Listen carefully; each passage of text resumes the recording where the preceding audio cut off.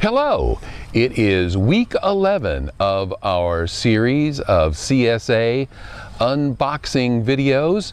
It is later in the day than I usually do these because there's been a lot of chainsaws in the neighborhood today, and I've been waiting for it to quiet down a little bit.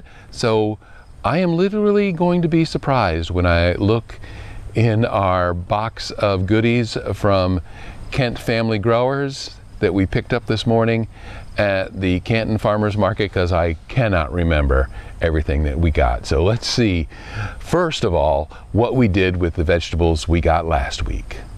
So once again, I did not take a lot of pictures of food that I cooked this week. I did make salsa, or I used to call it salsa, now I call it pico de gallo because somebody told me that's what it's really called when you don't cook it. Speaking of cooking, I did cook some chicken and some corn on the grill. And now let's take a look what is in this mystery box for me today. Let's see, let's go. First off, I want to go this way. A pint of tomatillas that I have been toying with getting for the last couple weeks that they were available. Haven't used these in a long time. When I lived in North Carolina, we used to get tomatillas all the time and roast them in the oven and then use them for making a salsa. And this week we have been making a lot of, I guess, pico de gallo because we don't cook it. We're making a lot of that because we went to a friend's house. You know, the second best thing to having a CSA is having a friend with a giant garden. And we were at a friend's house last weekend and came home with tons and tons of tomatoes and fresh sweet corn and some giant Hubbard gourd or squash, Hubbard squash, all sorts of great stuff. And so we've been enjoying that all week. And I saw the tomatillas and I said, oh, I can take my pico to another level with these. So we'll see what happens. What else do we have here? Oh, my favorite, a head of red lettuce. Didn't get lettuce last week for the first time in 10 weeks. I did not get lettuce, so I had to make up for it this week and pick that up. Can't wait to get into making a salad. Maybe later tonight, probably very late tonight. What else do we have? A head of green cabbage. I picked this up specifically because I got the red cabbage last week and I never did anything with it. So now I've got some carrots, I've got some green cabbage, and I've got some red cabbage, so I'll be able to make a really beautiful coleslaw. And that is what I'm going to do sometime this weekend. Probably not tonight, but sometime this weekend. Trying to keep things balanced over here. Oh my gosh, this is a fun selection. Some peppers, red. Is that red? That's green. Red. Be careful with me at stoplights. Yes, and yellow. So we got these little, I'm guessing these are habaneros of some sort. I meant to look in the email that we get to figure it out, but all sorts of great looking peppers that, again, in our pico de gallo salsa kingdom, we'll be having some fun with this week. Let's see, oh, crunch, I got a head of bok choy.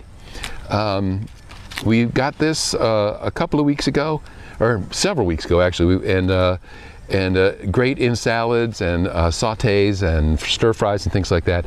So we've got a head of bok choy. Let me see, let's pull, oh, you know what? Sweet corn, got to talk about sweet corn.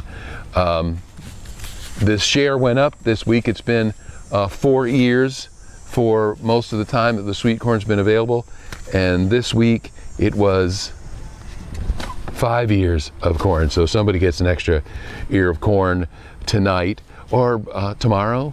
We, at our friend's garden, they had lots and lots of sweet corn. We brought it back and we discovered, had never done this before, but microwave corn cooking. I like cooking sweet corn on the grill. Everybody else in the house likes it in a pot of water, but we'd never done a microwave, and it's so easy and it comes out so good. You chop the end of the corn off, the stalk end. You got to kind of get into the first row of kernels and stick it in the microwave for like 4 minutes, and pull it out, and it squeezes right out. All the silk stays inside the husk, ready to eat. A little hot, but really good. So getting down to the bottom here, picked up some, I believe these are snow peas, or peas anyway, a big beanie pea thing. Got a bunch of these. We've been getting the yellow beans for the last couple of weeks, so this looked like it would be a good change. Lots and lots in there. I like these lightly stir-fried. I guess they'd be good steamed as well. We'll find out. And last but not least, definitely not least, the third type of melon that we have gotten this year. We started out getting the yellow melons, which were so delicious. And then last week, it was a red melon, a seedless red melon. And I know I'd said earlier in the year that I thought that seeded melons were sweeter and more delicious than ones without seeds, but you know what? That one without seeds was just yummy. So I'll be interested to see how this comes out. Again, nice, big, heavy, good-looking melon.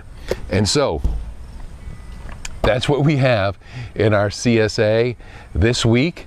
We'll be back next week to take a look at all the wonderful things we were able to do with the vegetables we got this week. And of course, we'll be looking at the vegetables we get next week, which will be September.